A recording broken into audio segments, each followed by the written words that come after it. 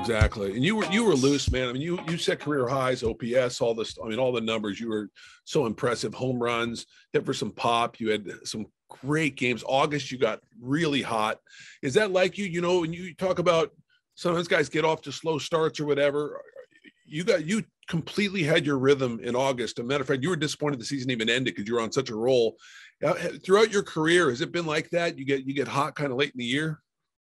I think last year was unique for me.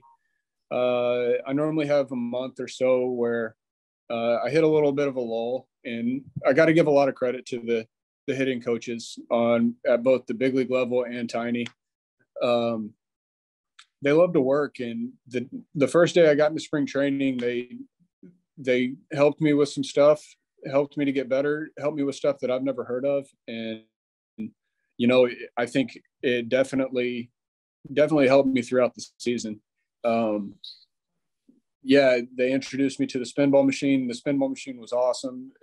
I think it really helped me limit my valleys and helped me extend my peaks. So it was an awesome year, and I got to give a lot of credit to the people that were around me. It's not me.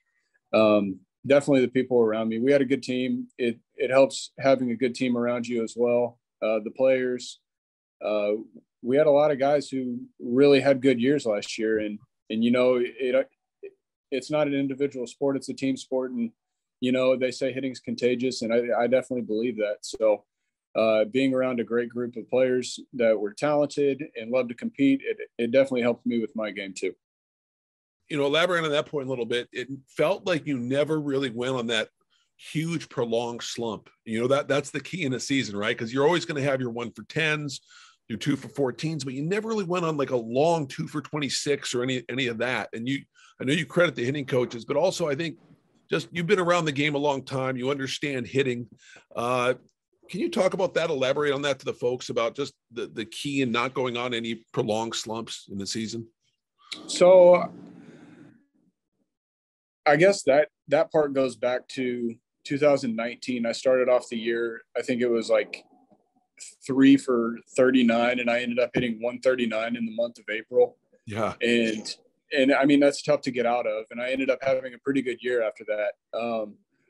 I learned a lot about myself, and I learned a lot, like, it's not the end of the world going on these slumps, and you're eventually going to get out of it. You feel like you're never going to get a hit again because nothing's going your way. But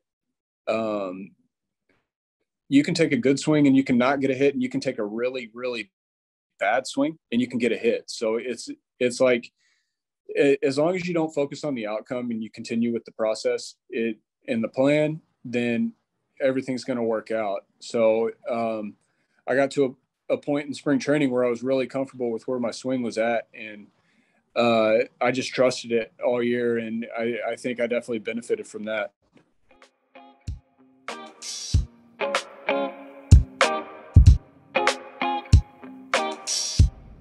Thank you for listening to the Rivercats 9 Lives podcast, hosted by Johnny Dosco.